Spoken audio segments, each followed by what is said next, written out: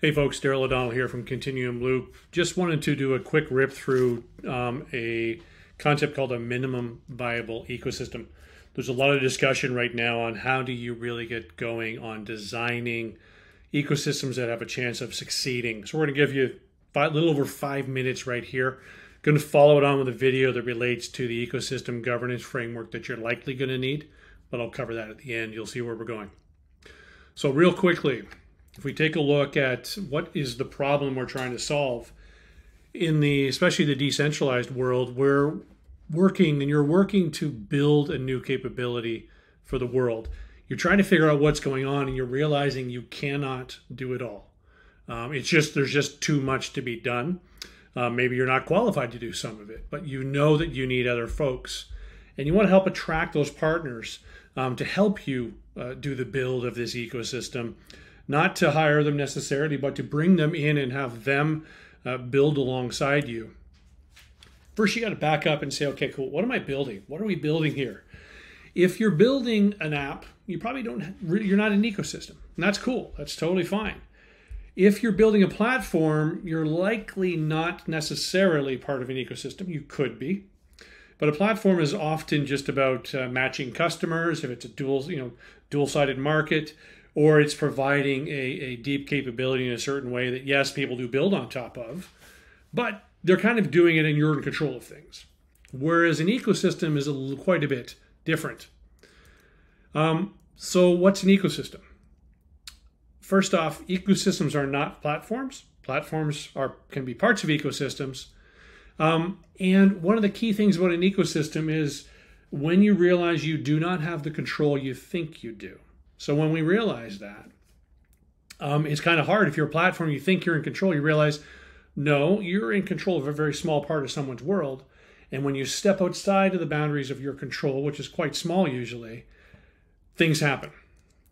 So ecosystems really are about roles and activities. Roles are the people, the companies, the software that does the things, the activities that are necessary in an ecosystem. Kind of lets you know the people and partners want to know, what's encouraged, what's allowed, slightly different things, but also what's forbidden, what is not allowed in an ecosystem. You need to understand, what are the rules? How do we interact? And as partners come in, they want to know, as players in this system, how do they fulfill those roles that are in the system? How do they participate in the activities? What's their role in a particular activity? When we go back up to this apps and platforms world, they're required. You definitely need apps. You need software running if you're creating a decentralized ecosystem. You may need a platform because those are the things that handle the technical interactions and the data movement. If all we were doing was interacting technically and moving data, great. That's a commodity utility business and that's important, but it's not net new. You want your system to get there, but that's not how you start getting an ecosystem going. Because the apps and platforms really miss the subtle, the inevitable liability, indemnity, and other governance issues that drive the real value creation, especially in the early days. That's where the business is.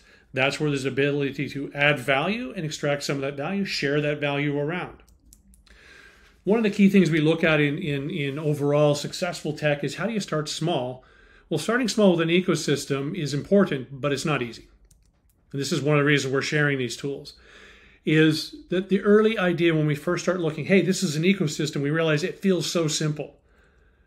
But as we start to do some work, we uncover some complexities that we had no idea would be there. Those subtle interactions between parties. It's like things get tied in a knot really fast and it gets worse. The complexity just keeps growing. So then how do you start small? Our guidance, and what we work with folks on, is starting with the bare minimum. That concept is the minimum viable ecosystem, which is a critical tool. I'm going to give you a technical definition by a gentleman named Ron Adner. Ron Adner is a professor and strategy guru, probably one of the sharpest strategy minds on the planet. He defines a minimum viable ecosystem as the smallest configuration of activities and partners that can create enough evidence of value creation to attract new partners. I'll unpack that a little bit. I talked about activities and roles. You and your partners want to know which roles you're working in, each of you. What activities are you working on? But the goal is not to go and make a bucket load of money, change the world on day one. It's to create enough evidence that other partners will want to come in. This is a very similar concept to an MVP, but it absolutely is not an MVP, a minimum viable product. It is a minimum viable ecosystem. Let's be clear on how an MVP is not an MVP, because ecosystem building is fundamentally different. Going back to what is an MVP, it is about trying to get to product market fit. It's about engaging with customers, getting the feedback until you know you really nailed things. It's about exploring. It's about finding things, and you do that by low-cost prototyping. Get out, get your rapidly iterate. The world of a minimum viable ecosystem isn't about that at all. It's about actually delivering a value proposition. It has to be full value proposition, but also attracting and aligning the partners that make that value proposition possible, because they help you build out what's called a value architecture. If you're trying to do literally everything, Amazon could be your partner. You're paying them, but you could look at various different groups in a decentralized ecosystem that are doing various different things. In whatever industry you're in, there are other players who likely can fit in your ecosystem quite nicely. Because it's also important to know where we are building and where we're relying on our partners. And our partners want to know, hey, I'm here, I'm fulfilling this role, doing these activities in the ecosystem. Are you going to come and cut my grass? Are you going to take me out later? Or is this a role that I can be part of? We're going to see this pattern just a few more times as we go through this, and then we'll get another video out to you about the ecosystem governance frameworks, but I'll talk about that in a moment. So one of the key things we have to do is understand, how does a minimum viable ecosystem get created? We know what it's about. We know what it's for, but how do we attract and align those partners? And how do we know where we should be building? And how do our partners know where they fit, where they should be building? That's what an ecosystem governance framework does, because again, those ecosystems are hard.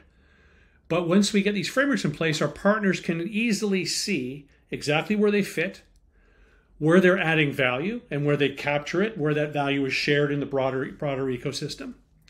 Where they don't fit, this is as important, so they know exactly if they're a square peg in the square hole, that's where I fit, but also where there are other opportunities that are either not being fulfilled well, because partners want to be in place where they can add the most value because they capture the most value.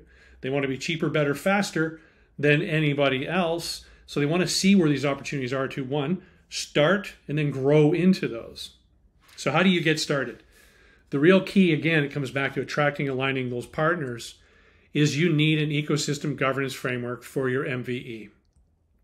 Governance frameworks are something we've been working on. I'm one of the co-founders of Trust Over IP Foundation.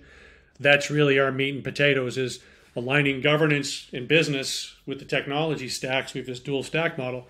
But a governance framework does a few things, and if we do it properly for a minimum viable ecosystem, we can keep it relatively simple, because we're going to focus only on a few things: the key components in the ecosystem, the governed roles, those that have rules, and we want to know what's encouraged, what's discouraged, the governed processes, those are the activities, as well as some of those artifacts that we're going to need that people have to look at, whether that be a glossary, what credentials where there's identity, and if you're working on things like Atala PRISM, where does that fit? What are the assurance levels? Because that actually starts to dive into liability and indemnity. But these are the pieces you're going to need to go with. This is also what we're going to help show in the next video. How do we actually do this stuff? So I'm, again, Daryl O'Donnell, Continuum Loop. Keep an eye out for the next video. Again, it's about ecosystem governance frameworks and how they dovetail into creating a minimum viable ecosystem.